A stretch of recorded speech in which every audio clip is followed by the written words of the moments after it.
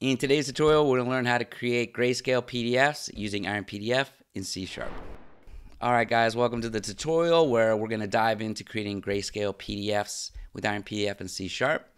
It's kind of like giving your PDFs a classic black and white makeover, but with code. Okay, so for this purpose, I've created a C# project in Visual Studio.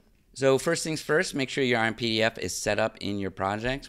If you don't have it, don't worry, you can install it using the NuGet package manager.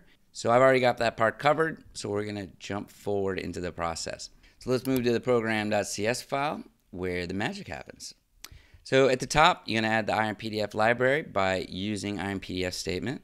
So let's talk about Grayscale. We're going to use a Chrome PDF renderer to make this happen. And the secret ingredient, well, that's setting Grayscale to true.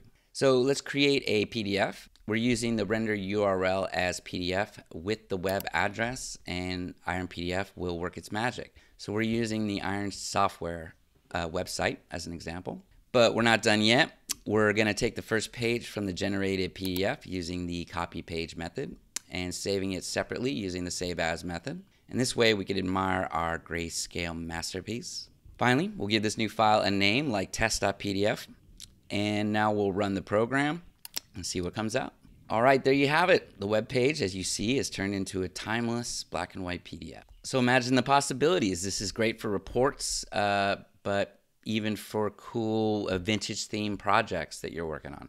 So really, your creativity is the limit. All right, we hope you found this tutorial helpful. As always, we ask that you give us a little like and subscribe if you'd like some more tutorials from us. And of course, if you haven't tried out the power of the software yourself firsthand, there's a link in the description below, and you can check it out yourself.